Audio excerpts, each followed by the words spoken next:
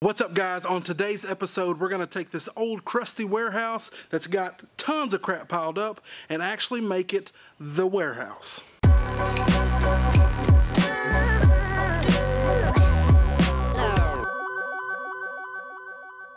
We have officially got everything moved out of my storage unit complex, and we've got all of it here. Well, I'm going to say most of it because I've still got some stuff at my buddy Levi's place, at my mom's house, at my personal house. I've still got some odds and ends stuff that I need to bring here, but for the most part, everything is here. So now that we have the space to move and work, let's try to put things where they belong, because right now, you know, I moved out in kind of a rush. I want to go ahead and get it done. So I've just got things piled up all over the place. So we're gonna make special corners for lighting, for sound, for everything else, and just try to make it the warehouse space that I've always wanted.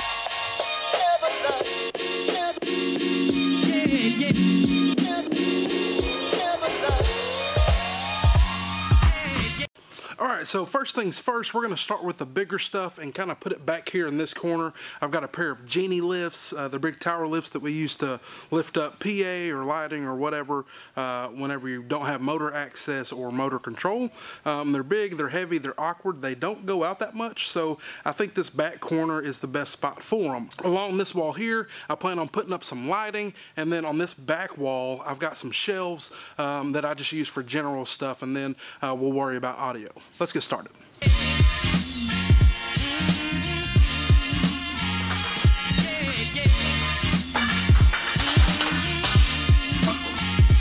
Once again.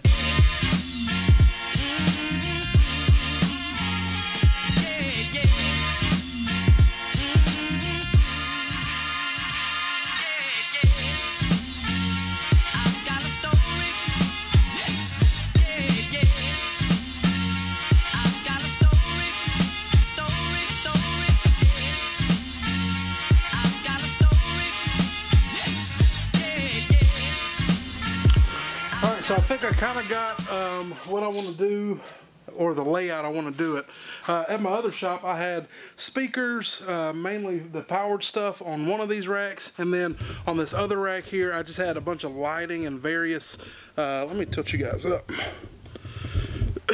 I just had a bunch of lighting and various pretty much storage stuff. But if we look over here, up there at the top, I'm going to try to utilize some of that space as some storage space. I'm not sure how much weight it's going to bear, but I will find out. If it can't bear any weight, that's fine. I've got plenty of room now. That's the good thing about this shop. But yeah, so speakers, lighting, and then we'll get back to it.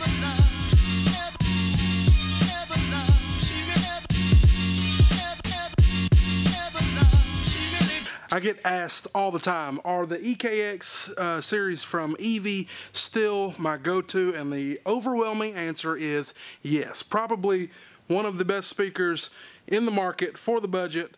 They're fantastic. They're wooden enclosure. Go look at my review. It'll say everything.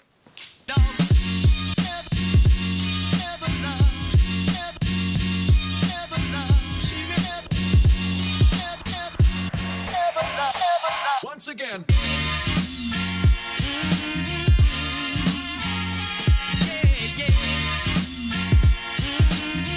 Alright, so as you can see, I have most of my lighting kind of positioned here. You know, what I'm going to do, the good thing about this space is there's so much space in between these cases, I'm probably going to take some gaffer's tape and put outlines out of all the cases, and that way I can write in the square, and when my help is helping me unload the truck or trailer, they just know exactly where to push it. In next week's video, probably you're going to get a tour of all these lights, what they are, how much they cost, and where you can get them. Shameless plug, you can probably get most of them from me. Anyway, let's move to the next wall and focus on speakers.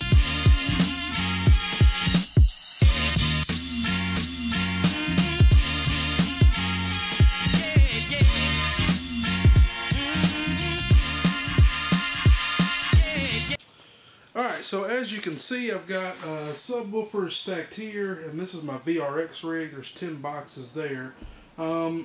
These are JBL SRX 828s. These are STX 828s, and then these guys over here are MRX 528s. Don't worry about those. Those are getting sold. But I traded all of this, these 6 speakers for my 4 QRX double 18s that I had. Alright, so it's a new day, new shirt, and I didn't finish explaining what I wanted to get done. So I sold 4 woofers to get 6 woofers just because they're JBL.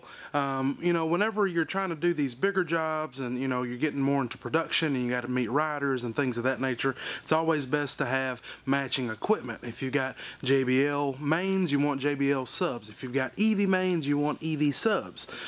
There's some circumstances where you got like really high-end audio like Nexo and L Acoustics and DAS and stuff like that, where you can kind of mix and match things if you got a higher end product. But I would definitely recommend, if you've got a JBL rig, make it a JBL rig. If you've got an EV rig, make it an EV rig. So that's why I sold my 4 QRX and got the JBL subs in return. So I got a pair of the SRX, a pair of the STX, and a pair of the MTX, or the MRX. MRX are sold. The STX I'm going to buy another set of, and then the SRX I'm going to use as my B rig. So I'll have a 4-box over 2 hang and a 2-box over 1 hang. I'll explain what that means here in a later video. But just kind of looking around, I was able to get a lot accomplished before I had to stop. I've still got a lot to do, obviously. I've got some stuff that I want to hang up there, probably hang some par bars, which you see down there. I need to get those up and out of the way. Probably going to hang them from that banister there. Probably going to leave truss there. Utility trunks. As you can see, I got my workbench set up, paints, tools, wire and stuff. I still got a lot of stuff to organize on top. These shelves that came with the space came in really handy. I was able to put nuts and bolts and screws and just various odds and ends, some tools, electrical stuff, organized. Just, it makes it so much easier. I'm probably going to use this space right here and hang my pegboard, so I've got some stuff that can be kind of up and out of the way over the subs. I'm not real certain if that's where I'm going to keep them, especially after I add onto these and put them on dollies. I'm probably going to get those out of the way. I'm not sure where though. The coolest thing though is I was able to get all this stuff kind of out of the way. I can pull my truck in. You know, this stuff still needs some organizing, and I've just got random stuff kind of piled up. Workbox, tool cart, and utility trunk. So I'll be going through this and organizing more here in the next couple days. So that's where we're going to stop on the shop organization today. Like I said, I've got a pretty big job that I'm working on currently for a college, doing some laser projection stuff for their spring musical. So my entire week is probably dedicated over there. When we get back next week, we're going to start the renovation process in the office. I'm going to try to get this finally organized, do a shop tour for you guys. Got dust in my face. Do a shop tour for you guys. Open up the cases, let you see what I got listed out, not only for your benefit, but for my benefit too. I got new insurance, so I need to know what I got on file here.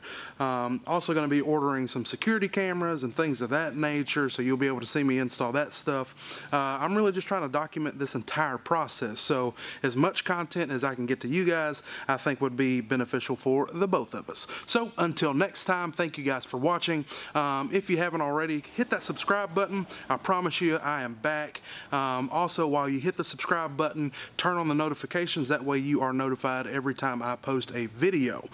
For the guys who are subscribed, thank you so much for sticking around. I know the content has been a little inconsistent as of lately, but right now I am fully dedicated to bringing you guys along on the process of starting this new shop space and growing my business. So until next time, I appreciate you watching. We'll see you later.